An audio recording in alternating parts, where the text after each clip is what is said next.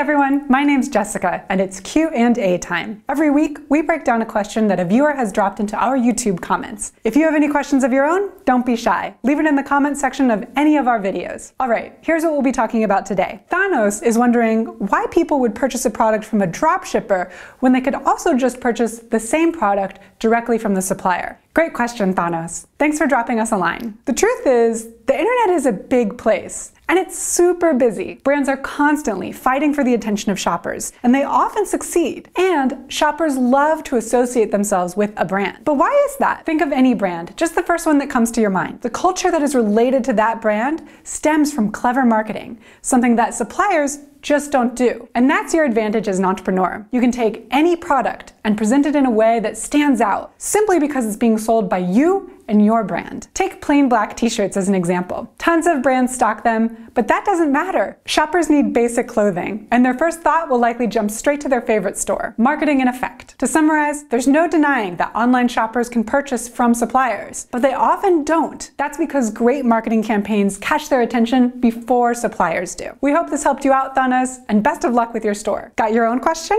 Let us know. We're always scanning the comments and would love to use your question in our next video. We're cranking out videos every week, so if you're as into e-commerce and dropshipping as we are, subscribe for more. Until next time, happy dropshipping.